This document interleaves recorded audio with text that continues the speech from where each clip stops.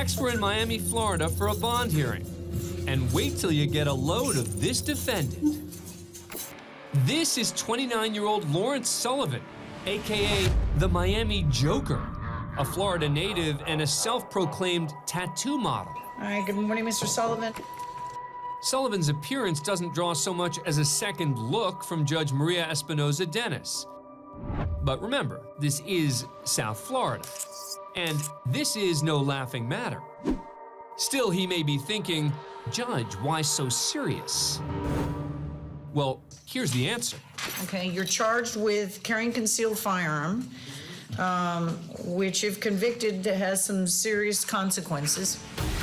Sullivan's accused of pointing a handgun at passing traffic and was later arrested carrying a concealed .38 caliber pistol. Now in custody, he's declining service from the public defender.